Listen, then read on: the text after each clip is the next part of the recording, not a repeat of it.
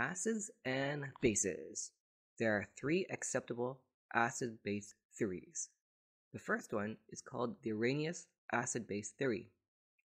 Acids are a substance when dissolved in water increases the concentration of H+ ions. Bases are substances when dissolved in water increases the concentration of OH- ions.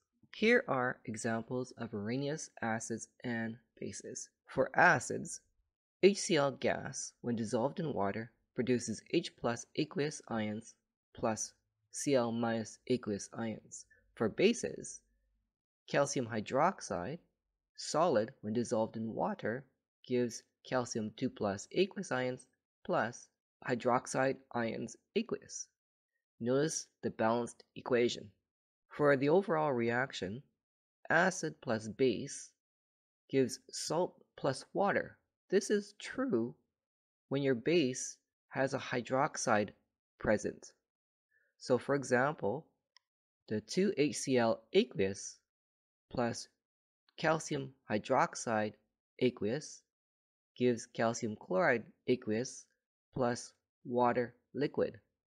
Notice the balancing of this equation where 2 HCl is required and 2 water molecules are also required.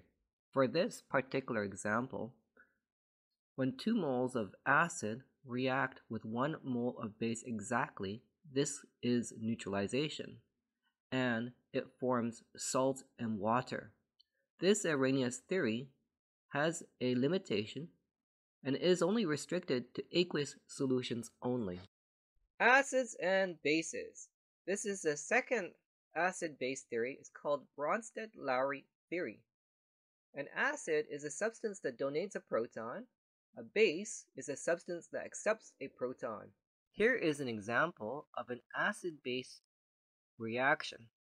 Hydrochloric acid will donate a proton to NH3.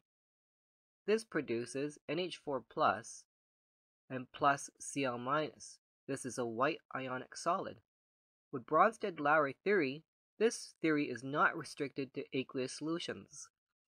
For the following lessons on Bronsted Lowry acid-base theory, we will work with aqueous solutions only. Most Bronsted Lowry acid-base reactions are in equilibrium that favors one side over the other. It is important to know how to identify a base. You may need to review my video on covalent molecules.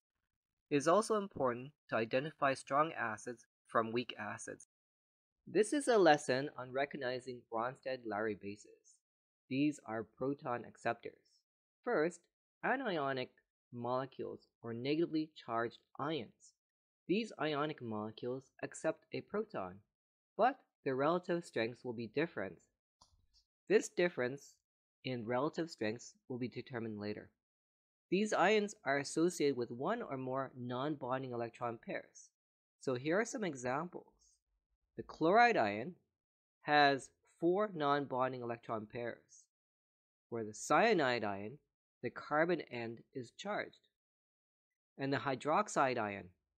Notice for the hydroxide ion, it is often implied that lone pairs are present, so it is not necessary to write in the lone pairs.